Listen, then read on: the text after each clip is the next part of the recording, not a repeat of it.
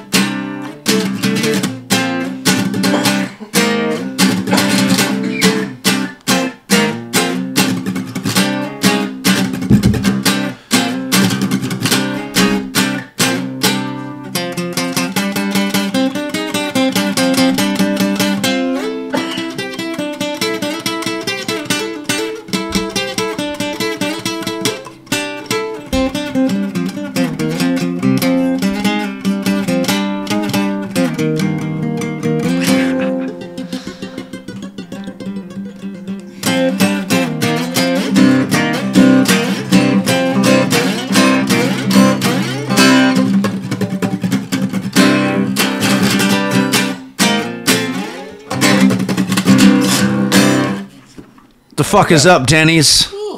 That song is called Seaside Shenanigans, but when I lived in Humboldt, it was a rowdy punk, and it's in key of open G. It's the key of open G in your mouth. All right, that's what's up. Two lonely boys in a canoe. I'm Chris Evans. That's Trevor Ahlstrom. Always with us. Gradient, the producer. What's happening, y'all? All right, so what's the deal, guys? How's it been? How's everything going? It's all right. But Pretty good, you know, not too bad. Are you glad to be here today? hell yeah. No, I'm glad to be here. I love the voices to begin the podcast. They don't know what to say right now, folks. I never know how much to be in it or Hey, be on boo-boo. the It's side. been Well, pretty it's good. understandable for you, man. Trevor's like, well, I'm all over the place. I don't know. We just started, and damn it, Hey. I'm trying to get my courage juice in me. I know. Hey, Get them boo-boo. courage juices Pretty flowing. good. Today I went and took a couple of picnic baskets. You know what I mean? Wait a minute. That Yogi Bear started basket. turning into something there at the end. Say it again. Is that John Wayne? Hey, boo-boo. Go get a picnic basket. Be a good time. Oh, We'll go he do did this it thing. better the second time. I can't pinpoint it. Aha. But Trevor's crazy I had him to videos. refine his craft. I used to do the Yogi Bear voice a lot. I haven't done as much anymore, but if I do it regular, The crazy jazz guy, Yogi Berra. Yeah. Well, he was Yogi Berra was the guy. I think he was the nutrition guy that was. I think in the 70s. Yogi York Berra Yankees was catcher. that Yogi baseball player. I'm sorry, I was confused. I was confused with the guy that was I like was setting having Trevor people. up. I was setting Trevor up for an easy one. I thought he was the guy that was he's like- the nutritionist, the guy that used to come on late night TV And he was and like, "You sell guys you should eat 90-minute sawdust and abs. shit." He was like telling people to eat wood products and shit for fiber. That's right, Different folks. guy. That's Two Lonely Boys in a Canoe podcast promise. That's We some can't drugs. guarantee a fucking thing on this podcast. no. That's the guarantee. You know what? You Cool can't guy guarantee shades. shit. I'm invisible now. The only constant is change, and the only guarantee is no guarantee. Exactly, man. As Lies are lies, and as an truth old- is truth, and you'll know when the two are the right ones. As a wise old man once told me, never trust someone that's never shit themselves at least once in their life. I guess. All right, folks. Well, welcome to the podcast. I'm glad to be here today. Yeah. How was your day today, Trevor? Was it okay? Just saving the world one saw blade at a time. How'd your You know, pants these- fare today? You want to talk about that a Oh, little my bit? pants got ripped because moving around and it got caught in the latch. You were Got doing ripped. some moving and shaking. Were I was- you running around playing beach volleyball with your shirt off like in Top Gun? No, And I'm then not- your pants got ripped as you were going for an awesome spike? No, mine was more like I was hauling heavy blades and dealing with sharp things that were catching clothes. 'Cause my job, my clothes sounds get like ripped a lot, Jigsaw's so wet dream from pretty Saw. much. I deal with sharp, heavy, weird, awkward things that are sometimes slippery and sharp, and yeah. It's like, hello, Trevor. I'd like to play a game with you. I like to play a little game. Like, So bro, you're what? so used to playing with hard, sharp objects, right? You're gonna have to swim through a marshmallow bath to get to the other I would side. just ask him really specific saw blade questions. I would throw him off. I'd be like, so do you want to like dual pro? What size blade do you want? Do you want triple chip grind on that? Do you I mean, what size carbide? And he's going to come back at and you do, with... do you want the spline gonna bore? come How back- big a bore do you he's gonna want? come And then, back like, at I'll you ask him and a go- bunch of technical questions. Like, He's going to come back at you and be like, that isn't part of the game, asshole. And you're lucky I don't have this time to sit here and Google all your facts. But you got under 60 seconds and you just wasted 45 of them being a smart ass. Trevor Alstrom, I want to play a game. But I Trevor don't have any Alstrom. saws. Will you sell me some saw blades, please? Sure. Do you want easers? Do you want tongue and grooves? Like, what do you want, bro? I mean, do you want some boring bits? Like, I don't what need do you the want, man? technicals here. I just wanted some basic, something that could cut through cerebellums. Okay, well, in that case, we have some basic skill saws that'll even do that. He sells him the fucking saw blade that he uses to kill him. Perfect. He sells him a great saw blade. And he's like, "Yeah, this will be used to hack up hundreds of people." I mean, he goes, we "Perfect." also deal Kills Trevor with immediately. blades for sawmills. So if you want the giant 6 foot wide Trevor, blades that Trevor, are like 200 You're not pounds. at work anymore. I know. Let it go. I know. Let it go. Anyways, He's always trying to loosen you up. I know. Moving on. So local news. Locality. All right. We had a apartment fire in Eugene that happened on Wednesday, and there was a fatality. Happened at 5 a.m. One dead, one hospitalized. Injured, yes. Sad. This was over It is sad. on. Do you have the address again? I do not have the address. I know it was It nearby. was like 2300 block or something. It wasn't too far from us. You remember what street it was on? I don't know. It was nearby. It was in the. There was a motherfucking it was- fire in the community, it was bro. It was in the campus district, which we're in. It was near the campus. Near campus similar. downtown. What about national news? I thought you were We going to just mention the skipped shootings so on much 18th. forward. Hold on. Well, we talked about that Sunday. Oh, my bad. My bad. You did. Hold on, Yeah. hold on. We're skipping ahead. Let's slow it down. Let's pump the brakes a little bit. Let's roll us a Ooh. joint real fast. I'm trying to get to the. Okay, all right. I'm trying to just. run through this. Trevor's excited, folks, because today we're premiering a skit that we've been working on, and he especially has been working very hard on it, and I'm very proud of him. I've been practicing these. Thomas, on- we got something going on with your phone here. I don't know what's going on. Oh, okay. Well, quick producer note here, guys, just to Yeah. let you know, as I try to assess that phone thing, as I forgot what my train of thought really was. Anyway, no, when your Producer's videos note. go on YouTube and they actually have video, the thumbnail, like, you know how, like, so this originated with adult films, but you We're put getting your into adult films here, y'all. You put your cursor Yeah. above the video, course. and it fucking like It'll- shows you a it'll little bit scroll, of the yeah. video. Yeah, exactly. Right. YouTube does that, but it always picks the most animated moments of Trevor putting his arms in the air. Yeah, like the Every first one, time. it was me with the It dinosaurs. just picks the most. It's just me doing this, just the whole time, just doing that. Hilarious. It's gonna do it again. I think that we're gonna have a great episode. I think that Trevor is very excited. He needs to stop trying to lick Littlefoot by the tongue. It's very weird here, folks. Trevor Thomas. thinks it's nice to Gradient, lick sorry. dinosaurs. He's got this look in his eyes. I don't know what to make of it. Put the goddamn dinosaur down, bud. All right. But we can't monitor that new camera screen like we were before, It's but fine. it's still rolling, chilling. More local news before we get too ahead of ourselves. There was a man arrested in Eugene for soliciting a minor. He was basically trying to get an underage girl Oh, yeah. from when she was 11, and she Grooming was her. supposed to be up to 13 now. Eventually, the cops got a hold of this guy and started chatting with him, and he drove all the way down from Albany to meet this girl in Eugene. He got like a place nearby and stuff. Was it a sting or was it, It a was real? a sting, yeah, to get the dude because the girl had turned his conversation over to the authorities, and yeah, it's just crazy, man. You got to be real careful out there with kids. So it was and like technology. a private Good Samaritan sting. kind of that they turned similar. over to the cops. Yeah, they were like, this guy's definitely a creeper. You know, he's doing weird shit. He's talking to my daughter.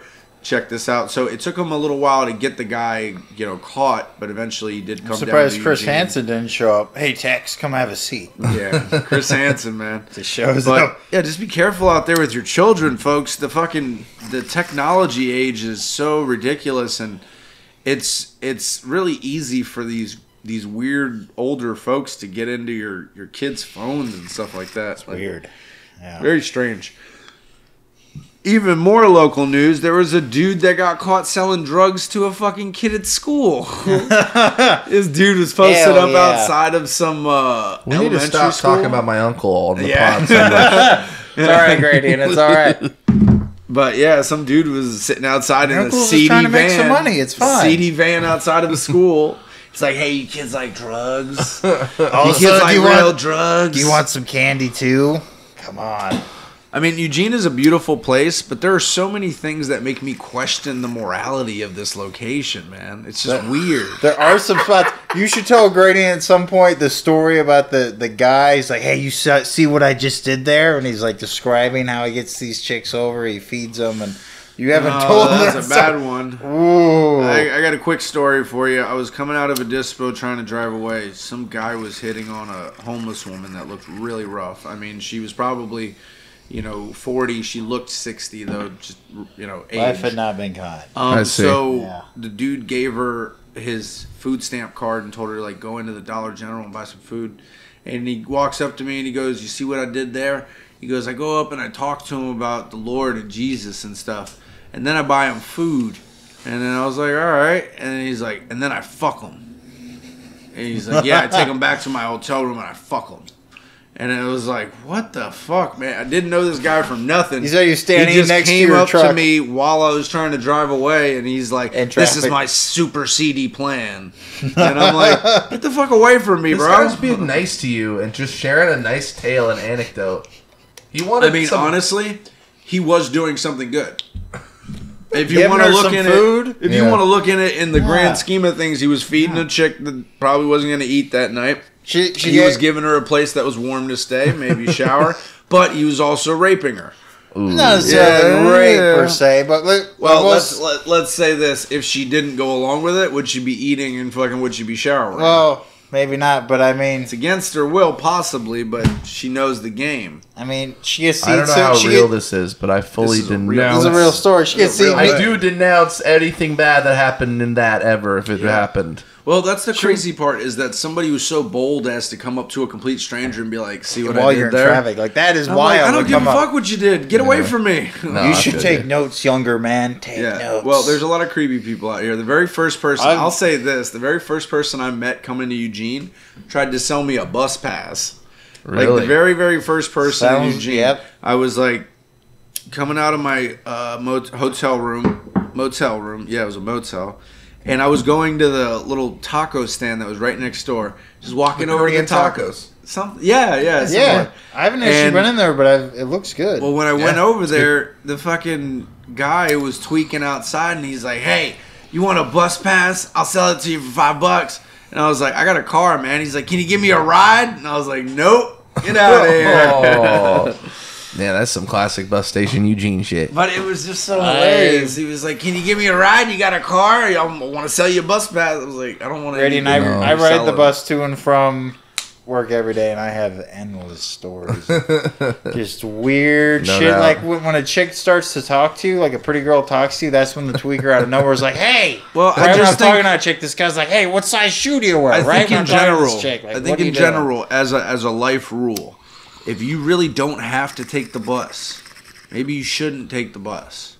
Man, that is some environmentally unconscious shit, baby. But maybe you carpool. Maybe you make your eco footprint really count. You can do a lot to not have to take the fucking bus.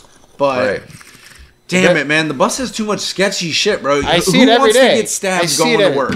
I worry. That's something I have to worry about every day. Bus ridership is actually down nationwide. Yeah, it is. Because people are sick of the crazies on the bus. Well, I don't know what it is. Well, during coronavirus, because I was riding the bus during the quarantine, and that was interesting because they were so strict on the masks. Like, there were people all the time. Put your fucking mask on. All the time. All the time. And then people would always want to argue, and then the bus would stop, and the bus driver would say, "Well, I'm not going to go on until you get off." So everyone on the bus immediately targets everybody this motherfucker. Hostage. And I remember this one guy just screamed his diatribe. And that's bus justice. Yeah, everyone was looking at this guy. The bus is stopped. He's like, "You're all fucking sheeple. all sheeple. Oh, I believe it. And I at one point I put my book down. I was like, get off the bus, bro. And then he's like, fuck you. And I had lost my temper. So my favorite thing during the pandemic was white women on planes.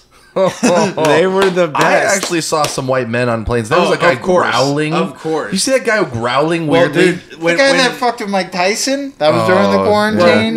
When societies become extremely feminine, the men follow suit. It's kind of weird because men, that's the way they've learned to communicate instead of using physicality and their testosterone. They're like, well, I'll create a scene. I'll create a fucking havoc on a plane.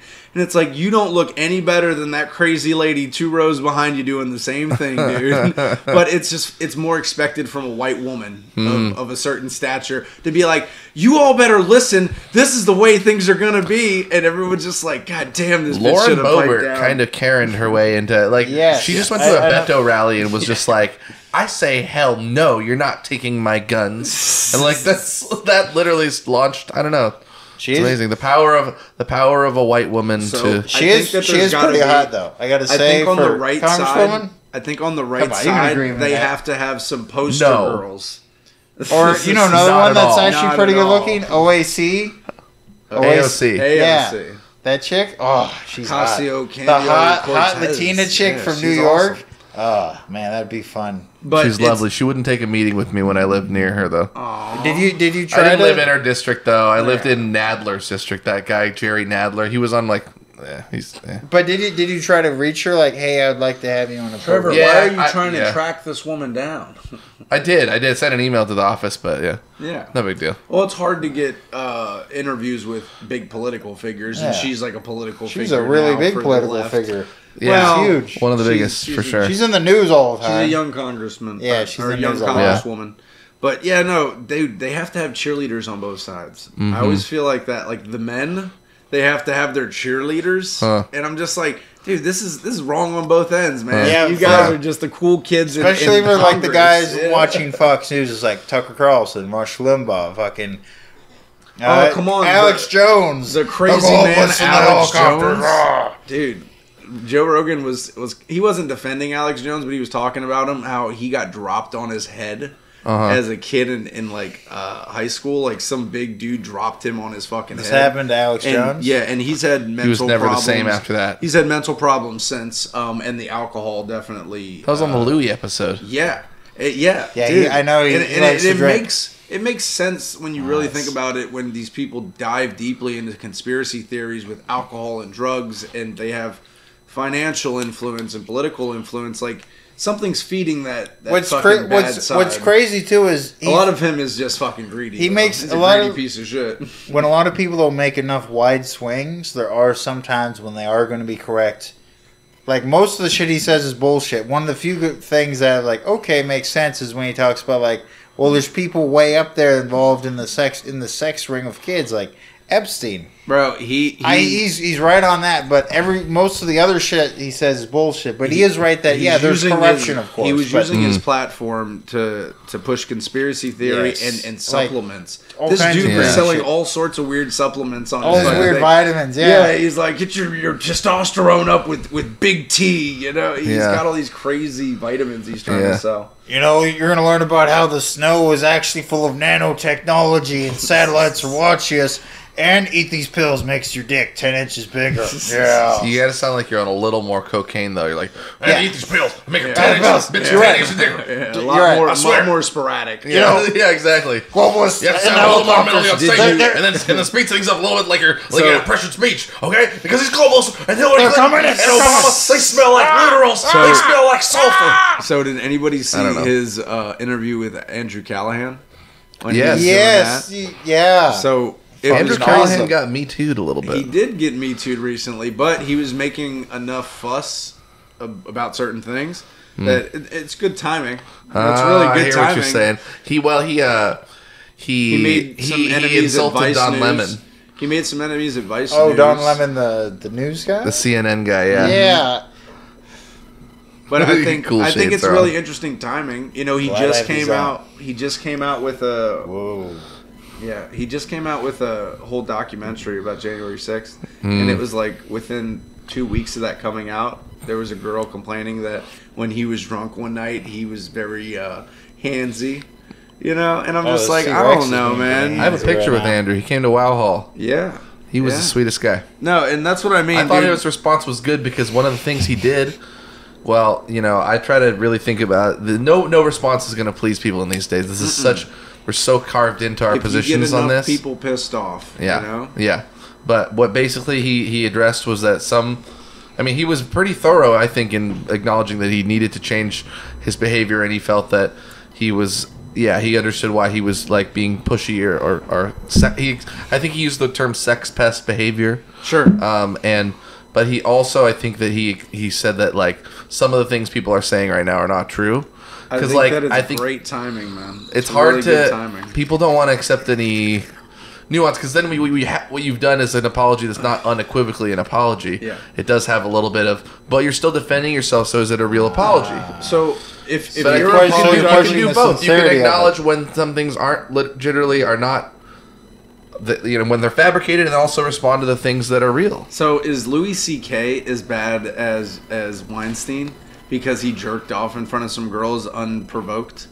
Louis C.K.'s thing, is and see that's where there's a spectrum, but the Aziz one was the one that was really Aziz like Ansari. He was rude. That was his thing. He was rude to a girl one night. Like the scheme of the spectrum is like, so somebody is fucking being a violent fucking misogynist, basically, going and forcing girls to have sex with them for parts in movies, which is Hollywood, which is what Hollywood was forever. But he was definitely the most recent guy to when Weinstein came down, all these other people started falling, but now the social justice thing is to find the bad guys. We all got to find the bad guys, and we got to bring them to justice. But what happens when everybody is under that microscope?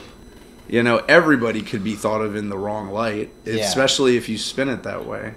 No, I think that makes sense. Part of me with Me Too was like, thank God. On some level, some of these people needed to be stopped. Sure. But I totally think that an overcorrection has happened in some cases, and then if you're not willing to listen to anything, if you've made your decision up before you've seen any evidence and facts, it does hit me a little personally. I kind of got Me Too'd in college. Oh, wow. Yeah, but and it was the thing is a little of it was real in terms of words. Briefly, briefly. A little of it was real in terms of like, oh man, I regret that I made the person feel uncomfortable with my words, with having been a little drunk and going to dinner with them and just talking and saying that you're beautiful or something. Yeah.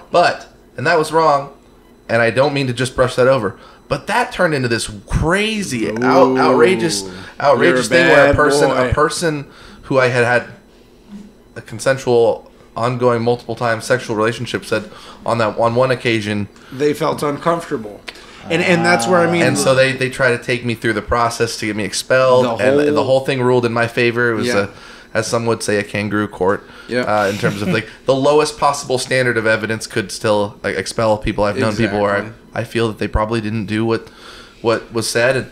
But so in my case, I got no kind of punishment, which pissed them off so much they wanted to turn everyone against me in the social sphere.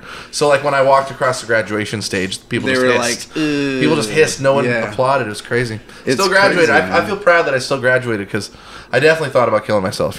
Dude, it's rough. Man. Yeah, because I was a very public figure, so people already kind of were annoyed by me, and I'm like weird and autistic, and I like attention and shit, and I ramble on other people's podcasts about personal shit. No, dude, that's fine. And a big reason why we moved through it, baby, and glad to hear that. Well, I needed to change my behavior at a given time. I did that, and then I got punished like crazy years later, and now I'm like, thankfully, people are like, they know that like time moves on. I guess I wish the best for that person. They were going through a situation that led them to want to really lash out with me. And see, this is the fucked up part: is you can't even sit here and be completely honest about how you feel.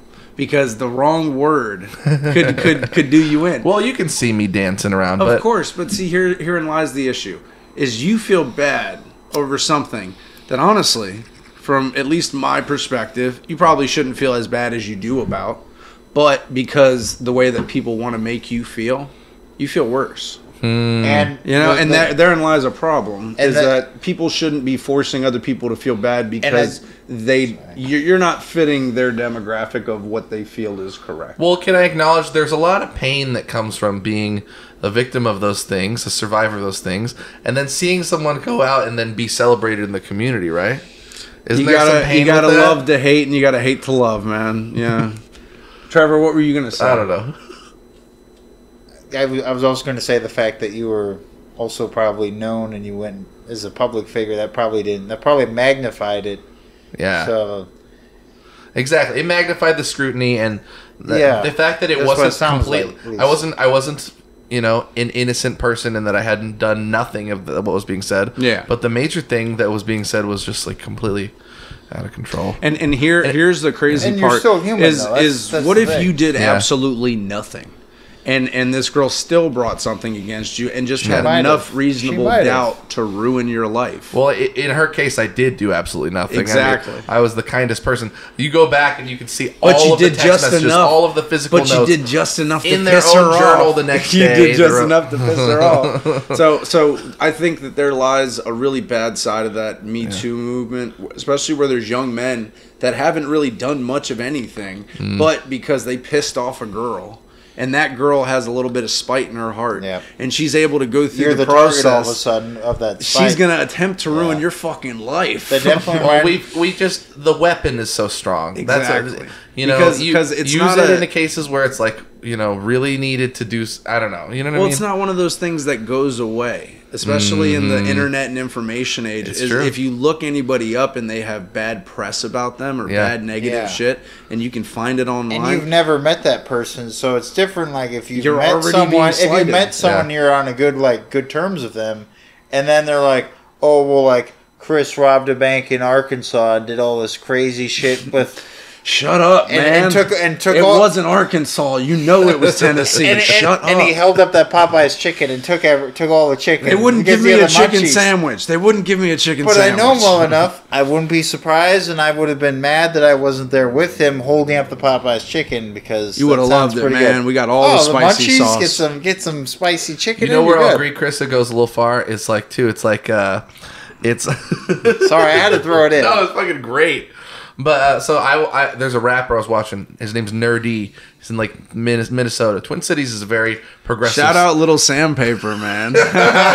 But he posted an emotional. He left a show where he had been told by somebody that another artist on the show had sexually assaulted them, and so he was like trying to demand to the promoter that guy be taken off the show instantly, right? And so that was very emotional. And he was being celebrated of this operation. Right. If they're here. Yes. Well, he was making a show of it, but he felt very serious about it, right? It's like he feels like he's doing the right thing, and people were celebrating like he was doing the right thing by instantly believing that had to be, it's hard. It's hard. So I got a great example of this. We just talked about it recently. It was on Legion of Skanks. Yeah. Justin Roiland, the creator of fucking Rick and Morty. He got caught up in a bunch of shit from 2015 where he was texting women underage drunk. And he was saying all sorts of outlandish shit. One of the conversations went something like this. I'll go into it. Okay. He goes... He's talking to this girl. Thanks for making comedy out of this, dude. I'm telling you, you got to process it. You got to think about it. That's why the podcast is here. Brunt of it. That's why the podcast is here, man. Get it out. That's why I was trying to make comedy. But Justin Roiland goes to this Asian girl and goes, "Oh, you so Chinese. He was trying to do me so tired. Really? He was getting ridiculous. And then he goes, and text. He was trying to text out. He did. Terrible. He texted in conversation like a girl, like a high school girl. The way he talks in text would be like if you were to read something from a freshman in high school. Jailbait. What's your problem? Why don't you grow up and stop being such jailbait? Grow the fuck up already. Yeah, and then he goes, and she goes something like, I have to go to school tomorrow. And he goes, oh, me so sorry. Why don't you just sell yourself into sex slavery, you dumb, stupid faggot bitch? And then he goes, just kidding. I'm Atlanta drunk. Yeah. And then the one goes, I'm Atlanta drunk. I'm like, what does that mean? I'm Atlanta drunk. He goes on this whole rant. And then the next day, his whole thing is, oh no. Are you serious? I said that. I didn't get consent. Like not even attempting to be like, you know, oh, I'm sorry. Very cringy. Whoa. Very cringy. The most shit. ridiculous shit, and just having people out there that are really like that versus the guy that made an off-color joke or a guy that maybe got a little handsy when he was drunk. It's just such different worlds. It's so different. It's so fucking different. It is crazy. Justin Roiland's a piece of shit, bro. Fuck, man. He's a brilliant writer. He's really good at what he does. Yeah, he's a brilliant writer. He's a brilliant guy. They were making fun of him on Legion of Skanks. Like there must have been a monologue in his head, like, "Oh, geez, Rick, how are we gonna get out of this one?" No, Rick, she's underage. How the hell are we gonna get away from this one? It's all right, Morty. You'll just use the we'll use get the time portal capacitor and we'll figure it out. Gun and we'll get out of here, Morty. In this timeline, we're not pedophiles anymore. Well, by the way, pass those nachos from Malachor 5. That's pretty good. Let's get out of here. Do you guys want to do the skit? Yes. Yeah, man. Let's work our way into that. Trying to work up the old silly. No, it's funny. I was like, we're gonna do it up top of the episode. It's been a half hour. It's all. Oh, we're good, man. Let's do that. And then we can do afterwards the movie review, the album review. But hell yeah! So this is going to be the meat and potatoes of the episode. All right, folks, we're getting into our main justice skit. Trevor's going to be playing the part of the bailiff, played by Jamie Foxx. I will be playing the part of the judge. Thomas will be our complaining witness and our announcer. I will also be playing the congressman. And Trevor will be filling in for Mr. Vanderkirk. Yes. Vandermark. Yep. All right. You're watching WLBZ Channel 2 Bangor, Maine. Up next, Maine Justice. Yeah. Meet the plaintiff, Miss Sarah Ann Tucker. She says the defendant subletted her house and ran up the water bill. She seeks $500 in reimbursement. Meet the defendant, Ethan Vandermark. He claims that the high water bill was due to a pre-existing leak. Their fate will be decided according to the unique values of the great state of Maine. This is Maine Justice. Yeah. Yeah. I don't know where the speaker is to point the mic. All right, I'll go now. All rise for Honorable Marshall T. Boudreaux, baby. All right. Now y'all take y'all seats, all right? Now y'all take y'all seats. I'm about to serve up a heaping spoonful of Maine justice here. Well, now, how you doing today, Jesse? Woo-wee. This thick humid air here. Get it today, y'all. Oh, yeah, you sure is right. We sure is in Maine. Now, hello there, Miss Tucker. Hello, Your Honor. And how is your daughter doing? Oh, she's just fine, Your Honor. You know, she's going up to school up there in Connecticut. Oh, yeah, well, you know they got some good schools up there. You know that is true. But I think you could learn a thing or two down here in Maine as well. Well, now, what you doing over there, Mr. Who is he? Vanderkirk? Vandermark, is that it? You from out of town, is that right? That's correct. Hey, what the hell is going on here? Right. Now, Miss Tucker, here we go. What's all this going on here mess now? Well, Judge, I loaned this man my house, and I willfully included utilities. Okay. But then I come back and he done run up the water bill like something I don't know what. Okay, that's not true. Hey! You shut your mouth. Shut your mouth, boy. You in Maine now, That's boy. right. You in Maine, baby. Bangor, Maine, baby. You're going to find a few things that's different around here, boy. That's right. You best watch yourself, boy. You're going to find yourself hog-tied and tossed into a swamp of gators like that. Alligators in Maine? Mm-hmm. You damn tootin'. Okay, all right. Now y'all shut your butts. That's right. Okay, this man here may not be from around these parts, but let's see what this little crawdaddy's got to say. Okay. Well, my wife and I have always wanted to go to Maine, so damn right. Mm-hmm. Home of jazz, baby. That's right. Mardi Gras, Steve-O King. Oh, that's right. Right. Anyway, I rented this house, and I guess there was a leak in the basement, and we didn't realize it. That's why the water bill was so high. He's lying. He's lying like a viper in the red Maine mud. I'm not lying. Hey, next time you interrupt a woman in my courtroom, we're going to send you to a lighthouse crawling with gators. Okay, now, let's see, What? I know it. Now, Miss Tucker, I can't believe you have a witness you want to call. That's right. I call Congressman Fenton Worthington Carey. All right. Oh, do you swear you're going to tell the truth and nothing but the truth, baby? You want me to do it? Oh, hell yeah. I got you. Okay, all right. Mr. Congressman Carey, what did you see up there? I seen this fool. He been running the water all day, yeah? Yeah, he was trying to drink up the whole bayou or something. I'd be like, hey, what you trying to do over there? Make a fool out of her?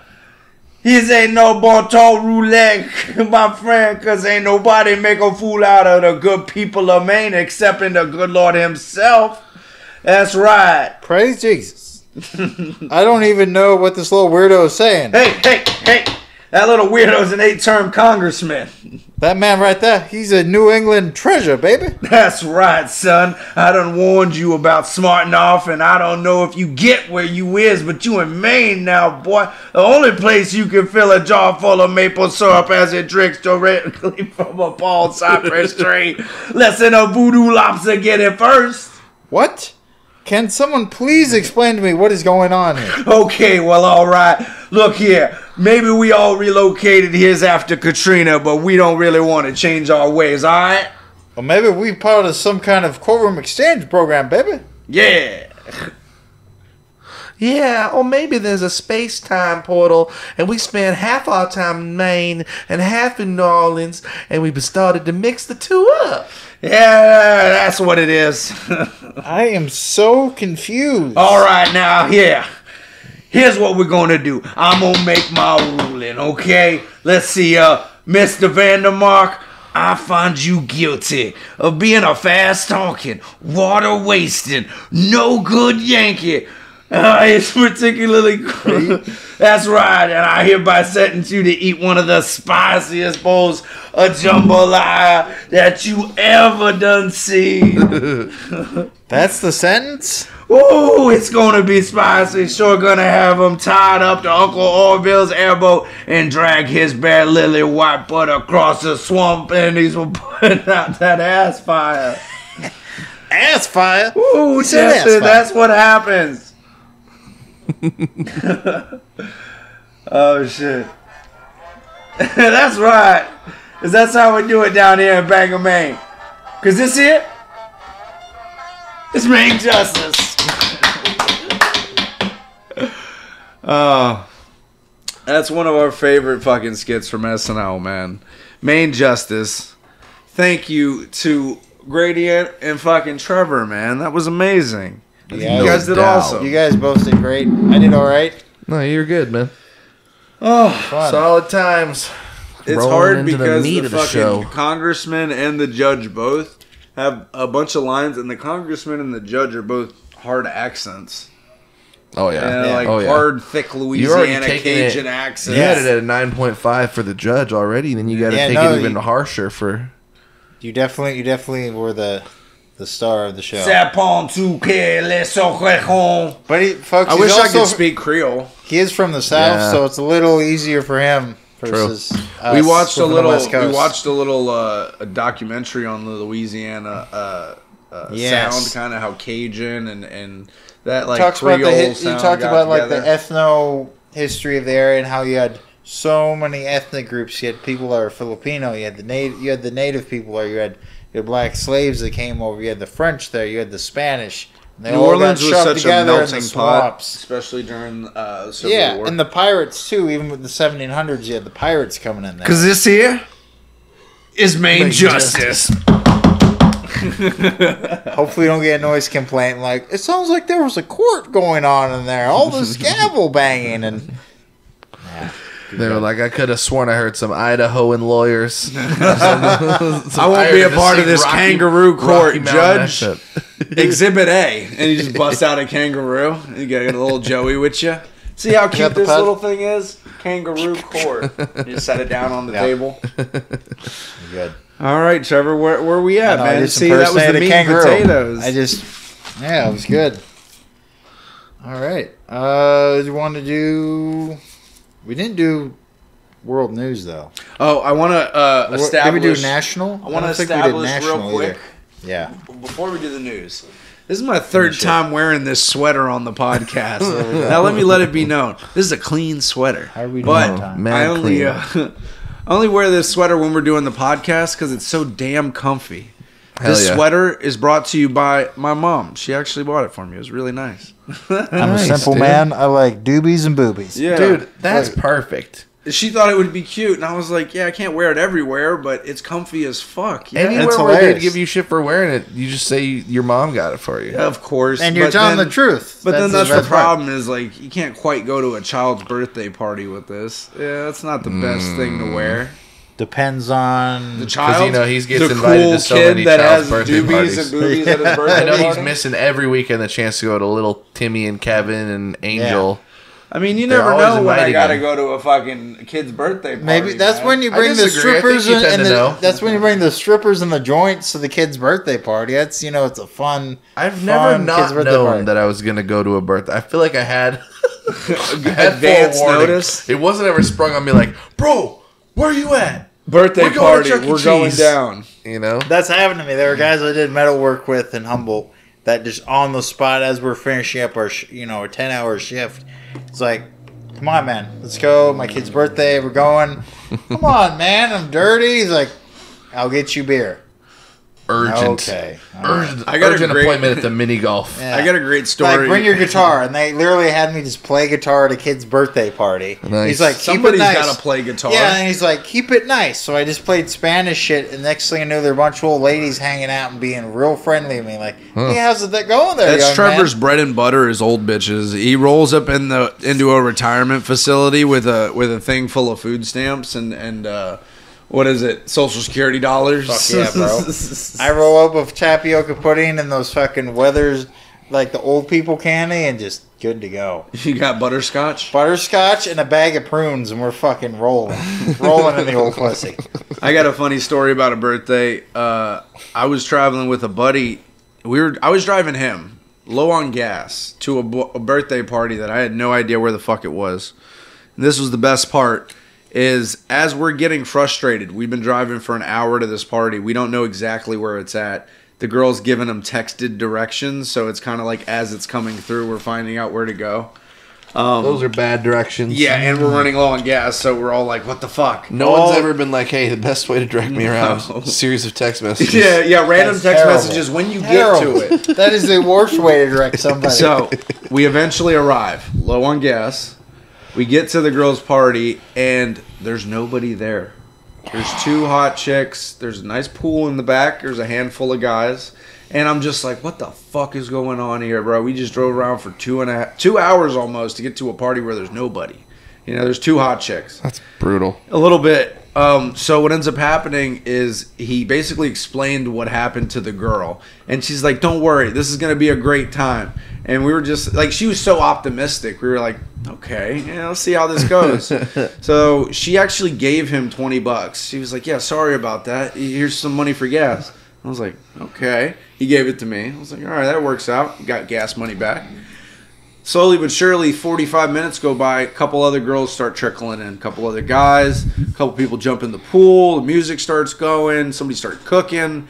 I think 2 hours in, bro. The bangingest fucking birthday party I'd been to in quite a long time. Phenomenal. And it's just That's like, awesome. You never know how bad things can start to snowball into something good. Damn. Nice. So sometimes cool. It's really... Birthday parties can be weird because it can Sometimes go bad or it can around. go really well. Sometimes you should stick around. Sometimes you should leave immediately, but sometimes, just see where the party takes you. It's It's one of those things where you want people to be there, but the only way they can be there is if somebody showed up when no one was there. Exactly. And then more people showed up when there weren't many. And I think that's how a lot of parties start out, is like somebody shows up and they're like, well, there's not a lot of people here. And then, Thomas shows up, Trevor shows up, I show up. Yeah, it's 3 more dicks in the party, but that's 3 more people to have fun with, And then, who knows, a couple girls show up, loosens Trevor up, he goes cannonballing into the pool. You have any crazy party stories you want to talk about, Trevor? I have. Like, good party stories. You're going to get demonetized from that, because all the money we were making from you doing the nipple rub, it's going to be considered. You're being too sexual. You can't do this upload and say this video is for kids now. It's never been for kids. Look, T-Rex is living large, yo. The ball. That's how our T-Rex be living, bro. This is how Littlefoot just gets wild. They inserted the T-Rex figurine into the bong head first. Hell yeah. No. So do you have any cool party stories of when you had fun at a party? Or in a courtroom in Maine?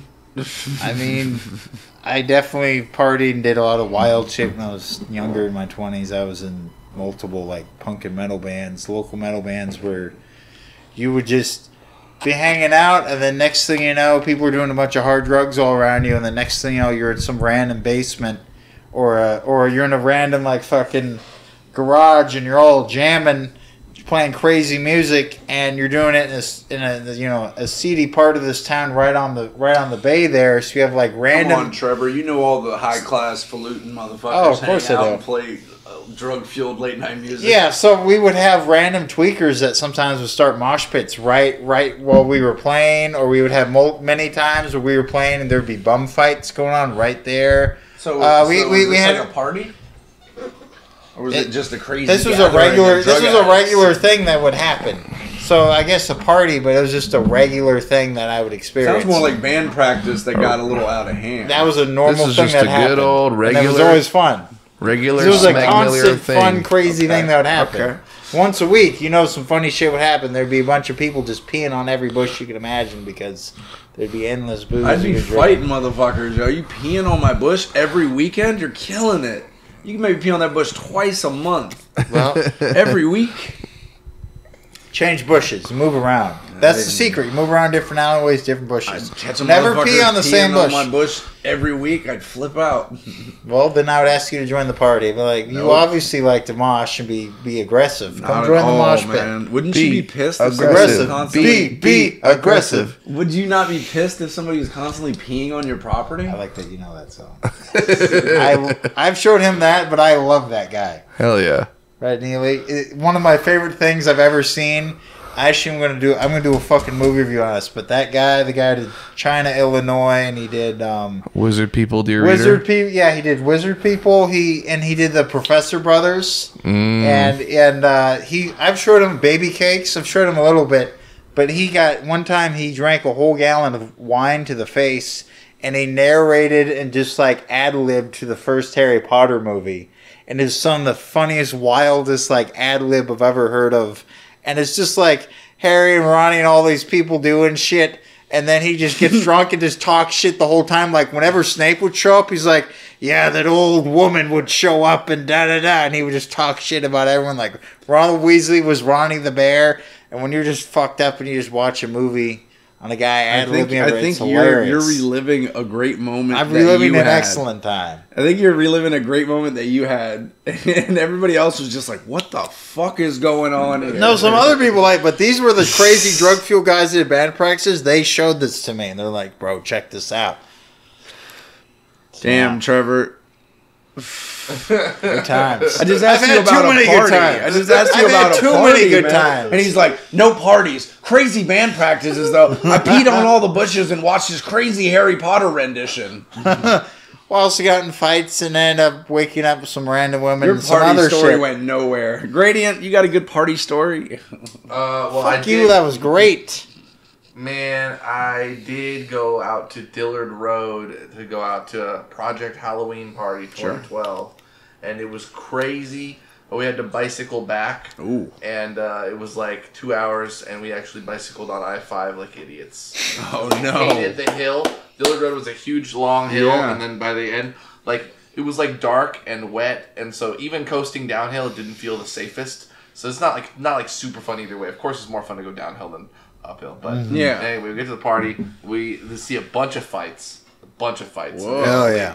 Because there was like 600 people, and they're fucking like ages like fucking 15 to like 26. And they're drinking, obviously. Halloween, and it's, oh, you fucked my girl. Oh, what the fuck? You know, you stole my whatever. Yeah. And so it's just crazy shit. A lot of testosterone. And so me and Brian, we headed out, baby, on our bicycles. Good time. We were both 18 years old in this motherfucker's thing. And we rode. All right, J-Rock. Yeah, Trevor just pissed on himself. No, he doesn't want everybody to know. No, I had the water from the bong. I had the water from the bong that spilled on my crotch. Red light, danger. No, I accidentally blew into the bong, and the water overspilled the bong onto my crotch. I did not urinate myself. It was bong water that spilled on my crotch. Doesn't make you sound better. Whatever. I wanted to make sure that we could get to, when we get to Chris's Cannabis Corner. That's going to be next, by the way. All right, can we do that next? We got a movie review. Well, movie review? What do you want to do first? I don't care. So I wanted to look up. I recently watched. It was a documentary on the making of Apocalypse Now. Nice. Oh, okay. Yeah, it was really cool. It was a documentary following Francis Ford Coppola in the Philippines as he made Apocalypse Now as a movie about Vietnam. It actually won a ton of awards. And it was in the 70s when it came out, late 70s. And it was. Yeah. It was after... right after Vietnam. Godfather 2. And it was right after the Vietnam War, so it's not like doing something 30 years later. No. Nothing like that. Birdemic 3 just came out, and I was fucking going nuts for it, man. Holy shit. It's called Heart of Darkness. Heart of Darkness. Oh, yeah. It was made in 91, and basically it was a bunch of footage that the wife of Francis Ford Coppola had taken of him while he was doing it. But what ended up happening was they put unrealistic expectations on the cast and crew to get it done in a specific time with a budget. It was all Francis Ford Coppola's money because no company wanted to make the film, basically. So they said it was a stupid idea, and he was like, no, this is my passion project. So he threw millions of his own money into it, and he enlisted the help of the Philippine government to give him, like, the Air Force, basically. He had free reign of all their fucking military planes and, you know, bombs and all sorts of stuff. What ended up happening was as the weather got bad and the scenes got long and the actors got, you know, sick and things happened on the set where people were slowly all going insane from being out on location for long periods of time away from, you know, services and medical care and stuff like that.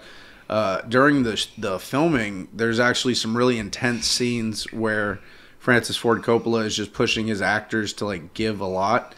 And Martin Sheen, who's the main character of the film. The cast is stacked, bro. Yeah, dude. Fucking huge cast. Marlon Brando, Martin Sheen, Dennis Hopper, Lawrence Fishburne, Harrison Ford. Yep. Go on. So Harrison Ford dropped out. There was actually, there was a bunch of them. I think Val Kilmer was supposed to be in it, dropped out. A bunch of people that had drug problems and ended up coming in. Dennis Hopper was a crazy one. He was all drugged up during the movie. They were like, I can't get this on my calendar. Apocalypse later. Yeah, exactly. It's Apocalypse later. You might have just named the episode, so Martin Sheen, Apocalypse later. Martin Sheen ended up having a heart attack on scene. Episode. Good job. He was in a really dramatic scene where he was having a moment in his motel room where he smashes a mirror and he sliced his hand open.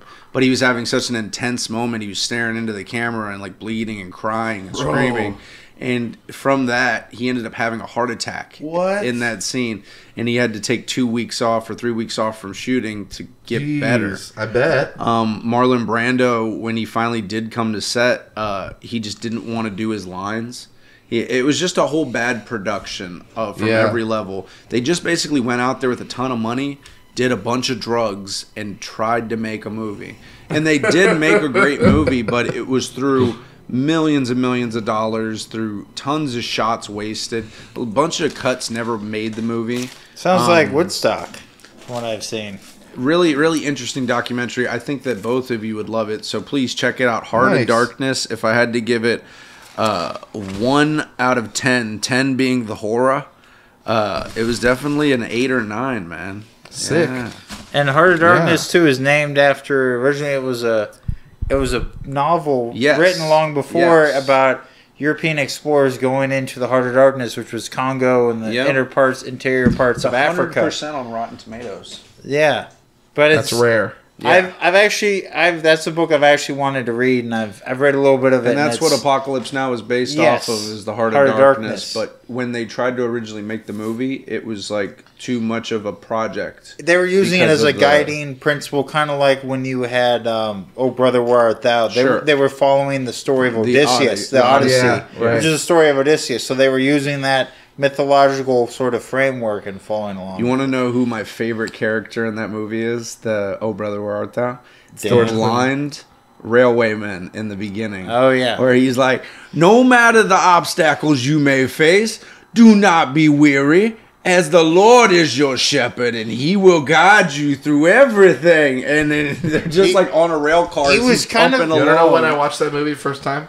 2022. Oh wow, isn't that crazy? One time I've seen it only.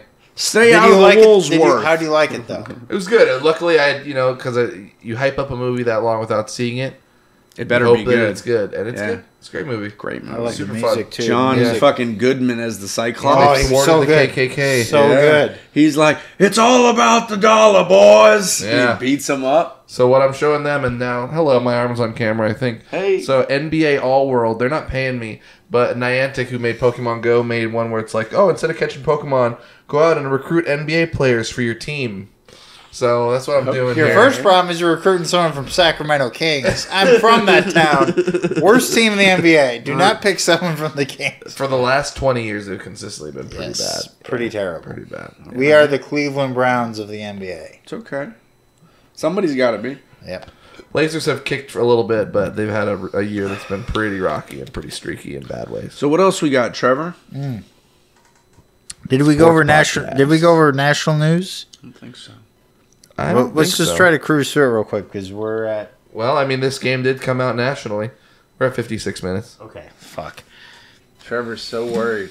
All right. He hasn't had a good episode? No, it's good. It's been great. All right. So, anyone have any quick national topics real quick? There was another shooting a day after that shooting that happened in California. It's a lot of mass shootings in San Mateo County. This was another person of Asian descent. He was an older Asian guy that rolled into a dance hall. And there was a young man that was basically manning the door that watched him walk through with the gun, and he tussled with him in the hall, the waiting hall. Got the gun away from him. The guy kind of got shamed into leaving without his gun, and then he left out. But yeah, man, it's fucked up. He went and he shot a bunch of people at a farm he worked at. It was a mushroom farm, and then he went to go to one of these dance halls and shoot up the dance hall, and he ended up running into the guy that took the gun from him. Was it a psychedelic mushroom farm? Yeah, it was a California farm. Was it a psychedelic mushroom farm? I think it was just a farm. Like regular portobello, just regular. Yeah, mushrooms are farmed. Yeah. Some shiitake. Before he went and shot Take. Chanterelles. It's crazy, man. Like, how many more shootings got to happen, bro? Let's just, and that even makes it even more extreme for the person that is coming up after these people that are like, how do I make my point now that school shootings and mass shootings are so normal? Do I have to blow something up? Like, how do you go bigger than a bunch of shots? You're like, I got to blow a building up? No, it is scary to think of the arms race of that, but I would just hope people just kind of like, go to therapy. Nah, bro. the trend seems to be that everybody wants to outdo their predecessor. Can we move on? So the bigger the mass shooting, the more people care, and the more people will learn from it. So it's like, to really make your point, we got to start drowning nations, Joe. Let's just start pushing fucking nations off into the water. All right, on to world news. Seems unproductive. Yeah. I know. So some world news. Russia's mad because Germany and the U.S. are sending a bunch of tanks to the Ukraine. Yeah, they're getting some Abrams. Yeah. 31 tanks sent from the United States, and the Germans are sending some German tanks as well. All right. You guys have hella NBA players around here. I just recruited 3. I'm going to work on my 5th. Kevin Love, he's good. Moving on. you want to do? See, you did movie review already. Do you want to do Cannabis Corner real quick? Real quick, the plant's doing all right. She's hanging out in the room. She's doing great. I topped her. The mother? Yeah, I topped her here 3 days ago. And that was just to stunt her from trying to grow her flowers.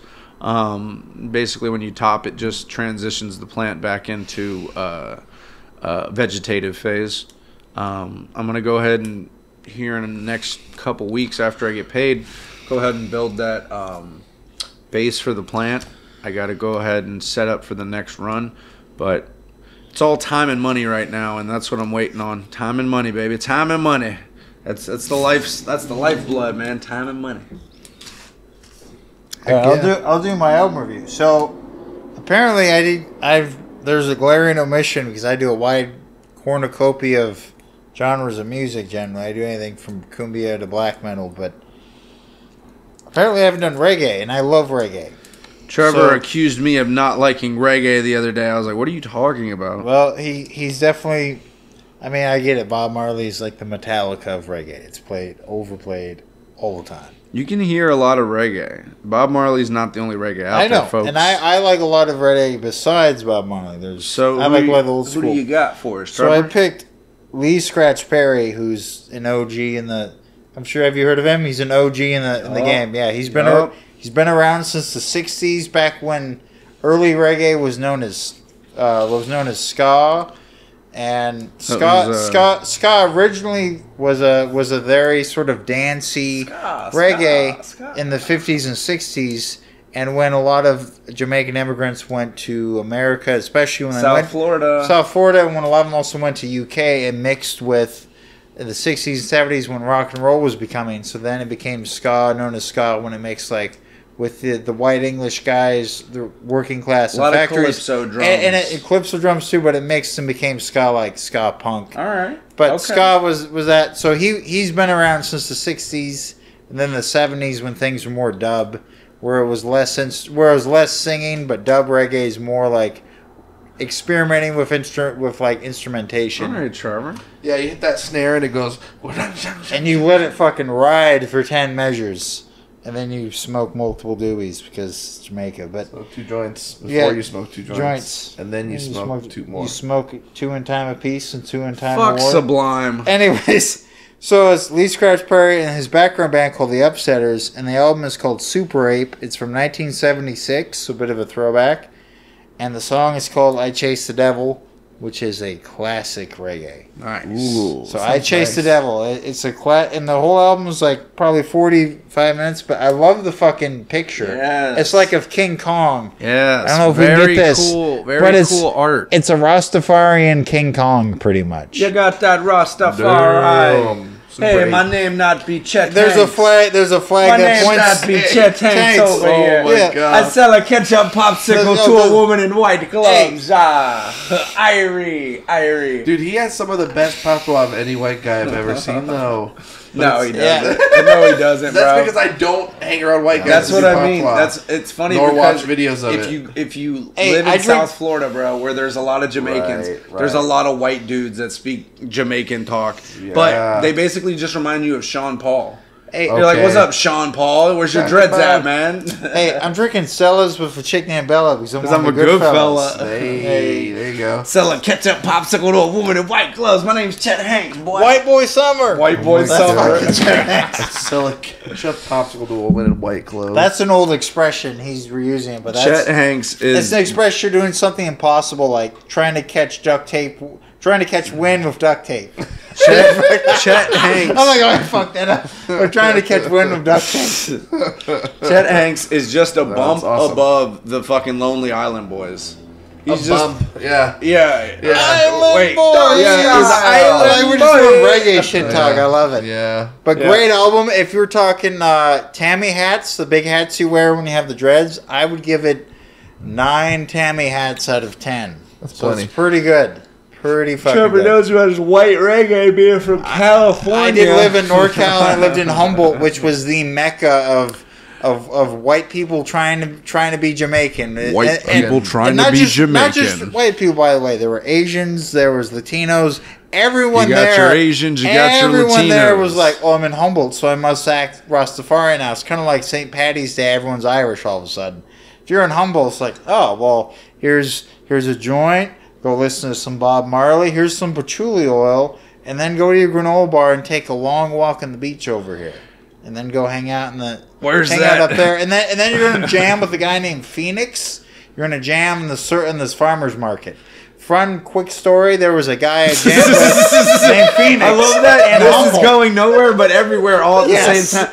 Tell that pony. I have a funny story I want to tell. I want a funny story. Tell that Pony Costner to get out of his trailer. I'm gonna fucking Clint Eastwood this shit. I'm gonna Clint Eastwood this shit. Pony Costner to give me his hoof. All right, so I was at the flea market, farmers market in Arcata, California one time, which is in Humboldt, where Humboldt State University is, and I was hanging out. Trevor wants to talk so bad. Let's fucking go. And I was hanging out. There were people like doing all kinds of ketamine, all kinds of drugs. There were guys with like petting rabbits. There were people selling radishes. There was all kinds of shit going on. People playing hacky sack. Radishes, and there were people playing hacky sack and chainmail armor. Like people doing fire dancing. Like all kinds of shit going on. And this was a normal event going on. And there was this guy named Phoenix, who I guess was like a local guy, just kind of camping around there, homeless dude camping around. And he was known for playing music. And I was going to school there at the time. Whoa, and I had fucking me up. And I had my guitar with, and we jammed together. Where is this story going? Give me a second. So we jammed. He does this, folks. He does this. And I gave him some guitar picks. And then a few years later, I found out that this guy ended up murdering 2 people with a crossbow, and then severely wounded a third person at a bum camp on the dunes along the beach, just a few miles away in the town of Manila. So I ended up jamming and hanging out with the crossbow killer a few years before he did his thing. Why are you excited to tell us this? It's just a funny story. It's the coincidence. I hung out with a murderer once upon a time. Before he did his thing. Before he murdered a bunch of people. Maybe I drove him to it. Maybe I was the cause of all the world's sorrow. This is solid minute 66 content. Did you like it though? True story too. Oh yeah, dude. We're all with you, bro. Hell yeah. All right. I think Trevor just doesn't. I wish you would have prevented the violence that would ensue. I was away when this happened. Trevor was the guy that did it. I was in the wilderness 100 miles away. Trevor wants to brag about the connection, but no, exactly. Yeah. He's talking about a guy he knew once upon a time. I met him once. You know, Tyler Durden over here. I would be surprised there. Yeah, much deeper linkages. Yeah, exactly. The first rule about Trevor's Fight Club is don't go into Trevor's Fight Club. I never saw them in the same room at the same time. Trevor, grab your guitar and play us out, man. We're over time. Yeah, I put you in the red zone. Trevor's sitting here and he's like, well, hold on. I got a quick story. It'll only take a moment. 7 minutes later. A minute and 16. And like I was saying. A minute 16. 7 minutes. Trevor just don't know when to say when. Pink is pretty. It was fucking my eyes up, though, because I was listening to him and the color scheme was changing. I was like, yeah, I saw that. I didn't know I was going to have a seizure. I was like, yes. Yes. I like about the siren in the background. Go sirens, go. Go sirens, go. Go sirens, go. We got the go sirens, go. Yeah, go sirens, go. Go sirens, go. We got some reds, blues, yellows. Let's go siren, go. He's trying to help, but he knocked over the light. Said, go sirens, go. Go sirens, go. He's teaching me the secrets of the pumpkin patch. Determined to it down and put a piece of coal. Yeah. Don't worry, buddy. Nobody makes it through the simulator their first time. Not even me. He's like, not even you? He's like, yeah, not even me, buddy. So I just used T-Rex as a slide, and it was cool. Piece of coal. Yeah. Alrighty, folks. It's been awesome. We'll get at you next time. Thank you, Gradient, for being here. We got all the episodes uploaded. Go check us out at Two Lonely Boys in a Canoe podcast. Yeah. At YouTube, Podbean. Yeah. Search that somewhere. Any platform where you find your damn podcast. Go find them here. Yep. The cops are outside. We got to go, y'all. Yeah. We got to go. We're sorry. We got to cut this one short, folks. We're out of here. Peace. Later.